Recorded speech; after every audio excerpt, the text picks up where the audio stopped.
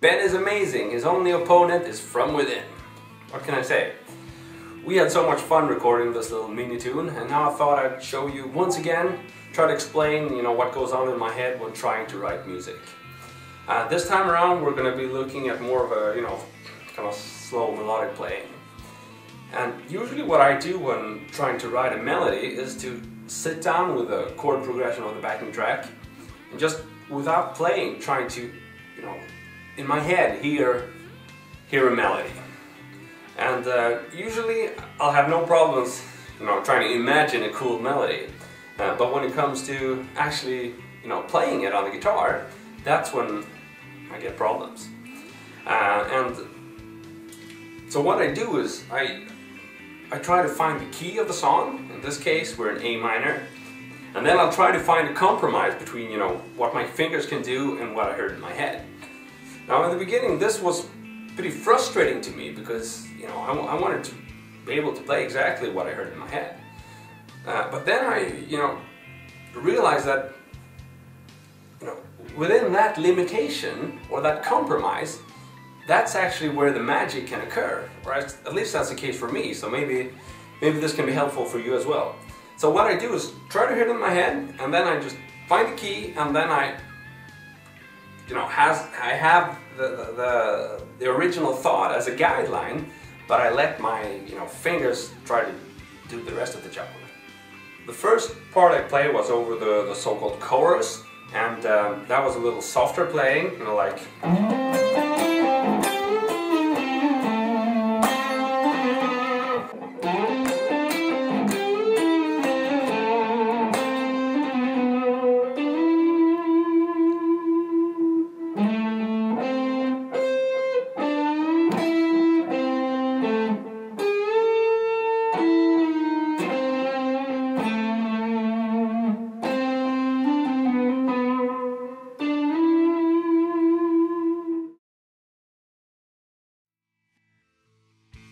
And then from there I went to the verse, and I wanted to sort of differentiate those two parts. So I figured I would go higher up on the guitar and play higher notes and maybe add a little more aggressive vibrato to it. So I wanted to do something like this. But then my fingers hurt so much, because I've been practicing and playing a lot that day. So I couldn't really do that kind of thing. So that was my limitation at the time recording this. So I thought, what am I going to do? And then, it struck me like I could as well apply some vibrato with a whammy bar. So instead of playing this from the, 16th fret E string, I played and added vibrato with a whammy bar. I also added this kind of, and all of a sudden I had a phrase which now to me sounds more fresh than doing standard kind of.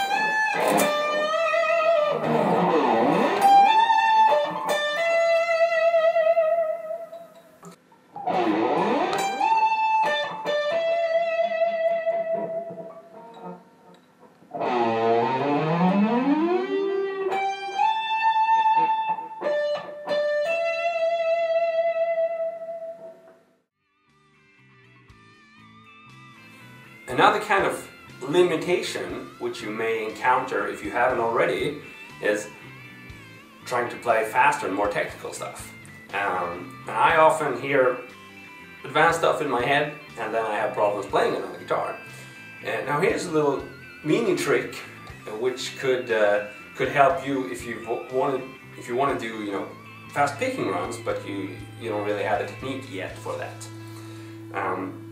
When I use fast picking, I prefer to do it as some kind of build up to a melody or a strong note. You've probably heard me speak about that before.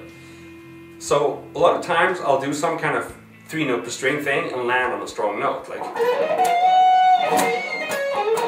or I'll even do some kind of nonsense chromatic stuff, like, or yeah, imagination always plays tricks with me, like.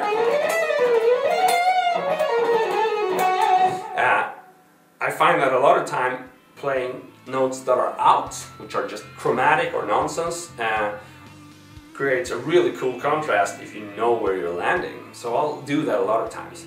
But then it struck me that, hey, if I'm just to play random notes, why do I have to play like a tricky picking thing involving, you know, going from one string to another, when I could just do something with tremolo picking on one single string, like this.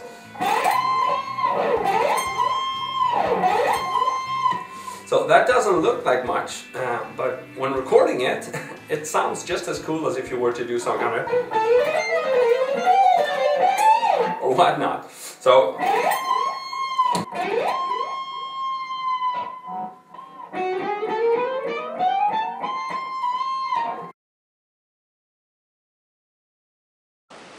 well, thank you for that, Kris. That kicked ass as always.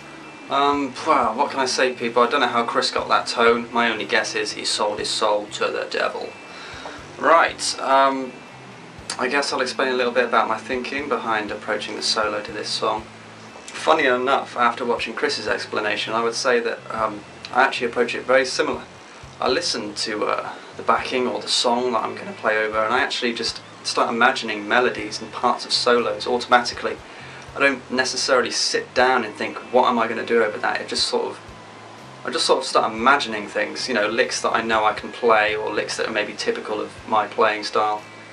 And I sort of sit down and develop it from there, really. One thing I did feel quite strongly about, actually, was truly following my own sort of feelings about what I should play, rather than try and coerce something that I wasn't, you know.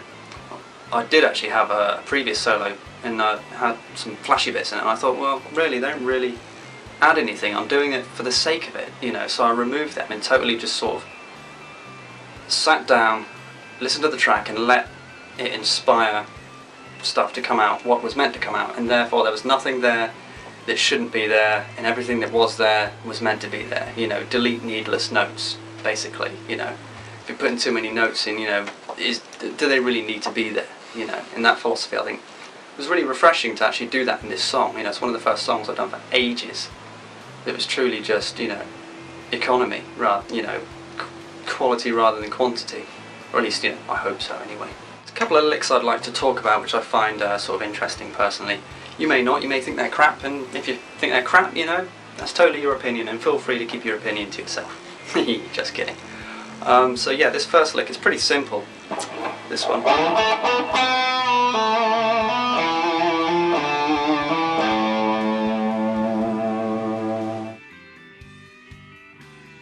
And the reason I like this one is this note at the end, the A note. It just sort of hangs on, and the chord underneath it goes to is an F, or an F major in particular. And that A note becomes the third of F. So it really melodically works, you know, even though it's so simple, you know, going, it's going from, that's what gives it that nice sort of sound. If you pick like sort of strong notes like thirds and fifths over the backing chords, you know, it really sort of, it's notes like that which mean you just don't need to go for flashy licks. You know, if you pick a strong note, you know, it says more than, you know, 10 notes or 1,000 notes, you know.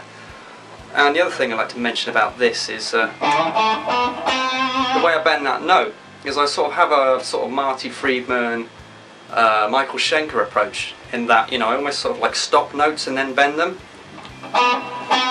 Instead of going, you don't hear the bend, it's I stop the note and then I pre-bend it and then hit it. And I think I've just got that from listening to people like Schenker and Friedman. And I've also noticed like people like Brian May do it as well, you know, Uli John Roth, and I think, you know, people like Marty Friedman were inspired by Schenker and Roth and Brian May, and so it came from somewhere from those guys in the 70s, but it's really cool, and I just sort of picked that up, and I like it because it sort of has a sort of commanding approach. It feels like you're in control rather than the guitar being in control of you, and yeah, I like that. So yeah, that lick all the way through is...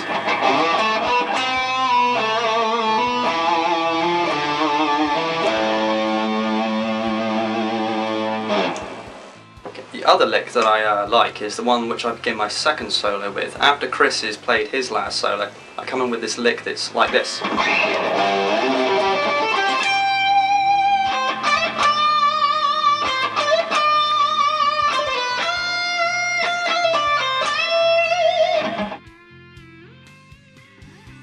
And you're probably thinking to yourself, wow, it's a very Vai lick, and it is a Steve Vai type lick, you know, and I won't pretend that it isn't. You know, I love those sort of things he does. He sort of crosses the neck in sort of fifths, and we're starting on the note of C, because the chord underneath is a C. I think it's a C add 9 or a C major. I'm not sure if Kris used a C add 9 or a C major there, but in the notes I use, I could do a C to a G, and that is basically the root note C and the fifth of C, and then I move up, start again on the fifth, and end on a note which ends up becoming the ninth of C. So we've gone root, fifth, fifth, ninth, and we go from the ninth to a major sixth, which is a, if you play C major, it's the sixth note, which is that, which is an A. So we go root, fifth, fifth, ninth, ninth, sixth, then I change tack there and I go back to fifth, and then root again. Yeah, so the beauty with these licks is they probably sound more complicated than they actually are. They sound flashier than they are, and I like licks like that. You know, all it is you just go.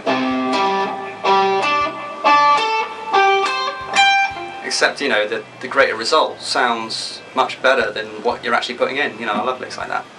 And you can choose intervals within that chord. You can go outside of the chord. You know, it's totally up to you what licks you use, but yeah. And the note I end up on is a G, which is the third of, what chord are we in? Yeah, so we're in C major there. So that ends up being a fifth, okay? So we're starting on C, we go up through these intervals. And we go to the fifth, and that's a really strong note because, you know, it forms the basis of a chord, a fifth usually. And that note is the G. There. And then we go from that to these weird sort of, this weird thing. And I like that because it's sort of like repetitive. It's like having a strong motif that repeats is, you know, a key to, you know, a good memorable solo. You know, it's like a vocal melody, really. And I do this sort of classical vibrato, you know. You know, which is quite tricky to start with if you've never done it before, but you know, it's definitely worth learning, because when you get to higher strings it can be a little bit hard to put on wide vibrato if you just use to regular up and down, stuff like that. It can be not easy, it can be harder to put a lot of expression into the notes on higher strings, but if you use classical vibrato, it gives you a lot of scope to really get behind the notes and, you know, put loads of juice into them, as it were. And it goes, so basically it goes from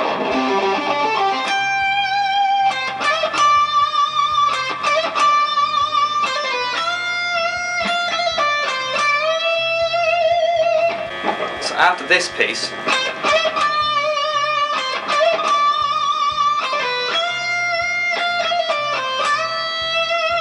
we bend up to an E, which by then the chord progression has come back around to the C major, and that E note becomes a third, and that's what gives it that really nice strong sound. You know, if you pick notes which are basically building blocks to a chord, you can never sort of really go wrong. You know, roots, thirds, fifths, sevenths, stuff like that, really good. You know, you don't have to have like massive theoretical chord knowledge, just a little bit enables you to identify what relationship that note has to a chord. You know, you can tell whether it's second, third, fourth, fifth, blah blah blah. You know, and that's what sort of helps you create really good melodies. So hopefully, you know, what me and Kris have said have, you know, made sense somewhat. And but yeah, have a go over the backing track and sort of see what you come up with. You know, nick some of our licks. You know, you'll probably come up with something better than me and Kris anyway. So now the time has come for your limitations to meet your imagination.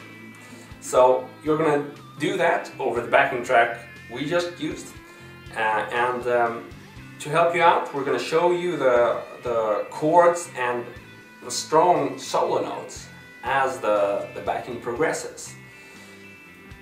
And you could use for instance, the little shred mini cheating trick, and have that as a build up and then land on the strong notes. That's just one suggestion, but I'm sure your imagination and limitations will result in more adventurous playing than that. So good luck and thanks for watching us and listening to us, and see you soon. Cheers.